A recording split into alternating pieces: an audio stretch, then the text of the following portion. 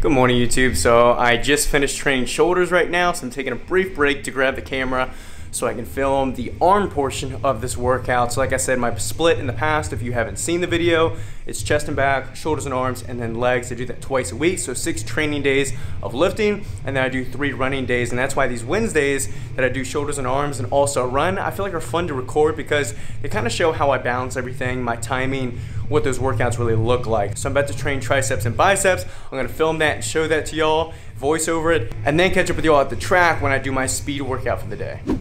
So for my Wednesday arm workouts, what I typically do is 3 different supersets. So 1 tricep exercise and 1 bicep, always starting with the tricep since it's a bigger muscle group. Tri meaning 3 heads and bi meaning 2. So I always start off with that. And what I've been doing recently is a strong kind of cable push down because I feel like I get the most mind-muscle connection. I can pump up the muscle. And by the time I get to heavier movements, shoulders and chest don't take over as much. I feel like I'm actually engaging the triceps better. So here I'm using this new cable attachment that we got in about a month ago in the gym. I really like it because I can kind of push past my hips. Instead of like a rope, you'd typically get stopped a little bit earlier. So this really allows for a natural free range of motion. So knocked out 4 sets of 15 actually reps with these. So I did 4 sets of 15 here, and then you'll see a run over and do concentration curls, which has been something I've never liked in my whole lifting career the past 6 years.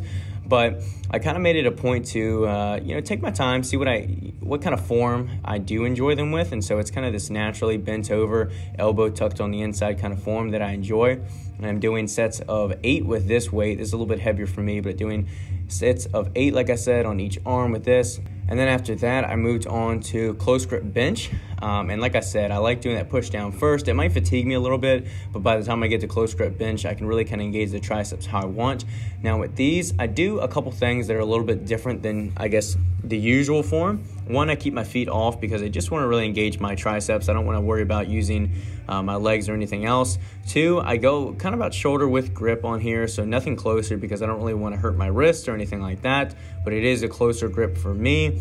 I'm thinking about drawing those elbows in close around 45, a little bit closer, close to my lats, and then I'm kind of actually treating it like a Spado press. So it's actually an inch or 2 off my chest. I'm not coming all the way down. I'm also not fully locking out because I want to keep tension on the triceps and not the elbow joint. So I'm supersetting these with just some simple barbell curls. I've never been a huge fan of going too crazy heavy with these, so keeping it semi-light or moderate weight, I would say.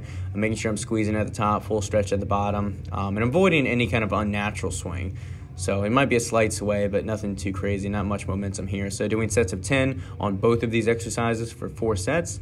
And then I move on to the last superset, which is just dumbbell skull crushers on this bench. Really been enjoying these recently. Just a nice way to kind of blast the long head and stretch out those triceps. And then on biceps, I'm just doing a rope hammer curl, which I've always loved. I feel like I can really just blast the brachioradialis as well as, of course, the biceps to kind of finish off the arms here. I love doing a cable exercise for arms. And that's it for my arm day. So now I'm about to do 2 scoops, which is 1 serving of this homemade meal replacement, which has 46 grams carbs, 48 protein, 420 total calories. So a great kind of way to fuel up my muscles. Instead of trying to have to pack a meal every morning, this has been super convenient, super helpful, and also tasty.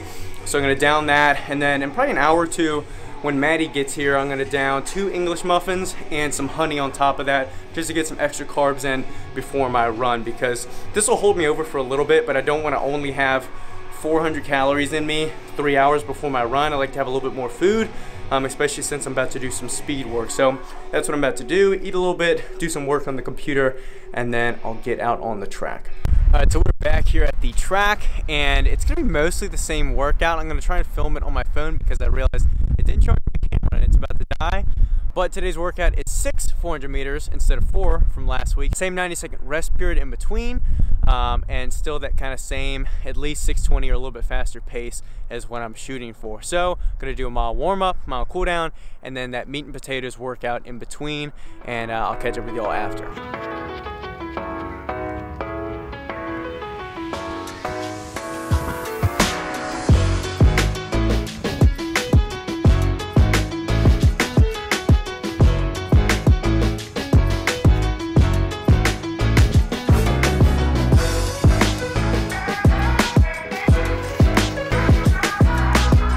Alright, so I ain't gonna lie to you.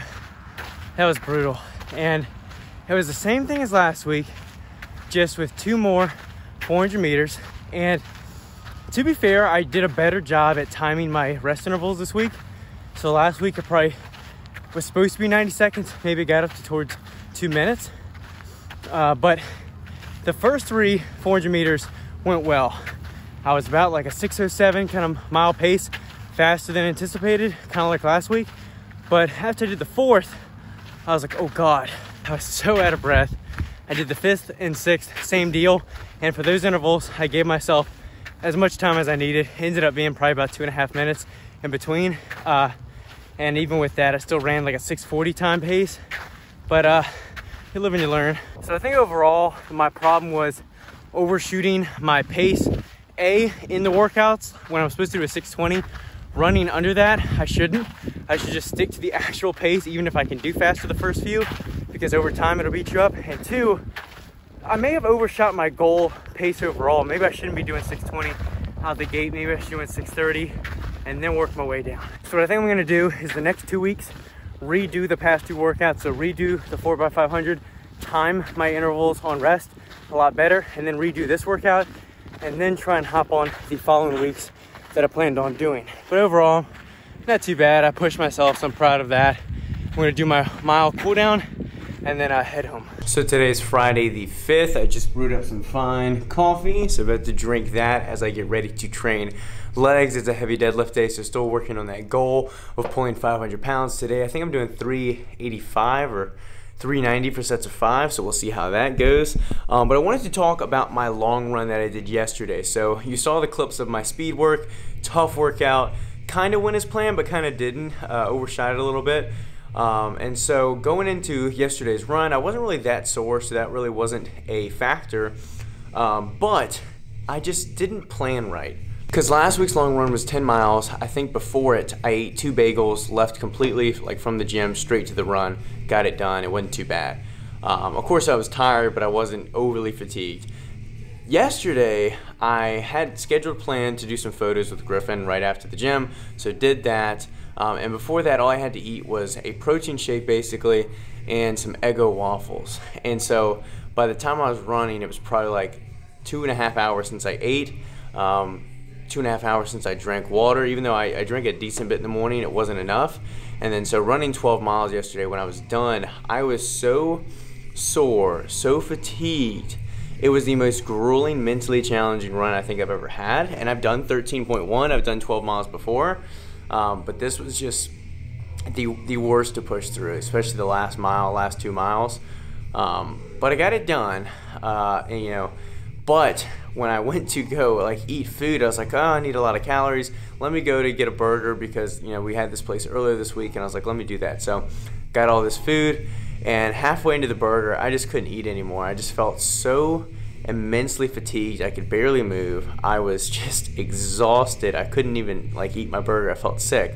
So I was like, all right, let me just get home and lay down. So I got home, I lay down for like 20 minutes without anything, drank some water, finally got up, showered, ate some food, finally ate some like good food too instead of burgers and stuff. I don't know why I thought I'd do that, but I did my morning smoothie, which, you know, consists of like oats, protein powder, peanut butter, almond milk, some things like that. So got that in me, finally felt better, and later in the day I felt better. But I was so mentally beat, and I think it was just purely malnutrition and dehydration. But that just tells me I need to plan better moving forward.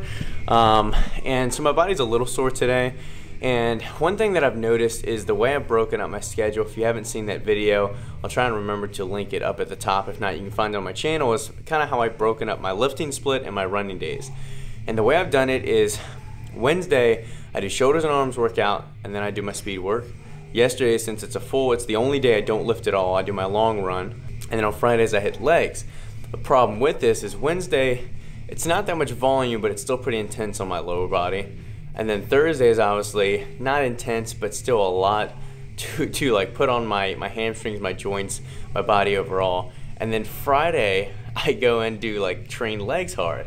And so it's kind of like 3 days in a row, I'm just hammering my lower body. And I feel like right now I'm managing, and it's not taking too much off my deadlifts, but long term, I feel like I just need to focus on my recovery. So one thing I did buy is some Normatec Pulse 2.0 leg boots, and what those are going to do is kind of work through compression up my legs for, I think typical sessions are like anywhere from 20 to 60 minutes, but I'll try and utilize those after runs and leg days and try and help my body just recover a little bit better, because a little bit more recovery means a little bit more output that I can put out there, and also keeps me away from injury. So I'll talk about those and probably do a review eventually after I've used them for a while, but just wanted to update you guys as far as like what I'm doing to kind of maintain the output in the workouts I'm doing. But hopefully you guys enjoyed this video. Let me know what you think.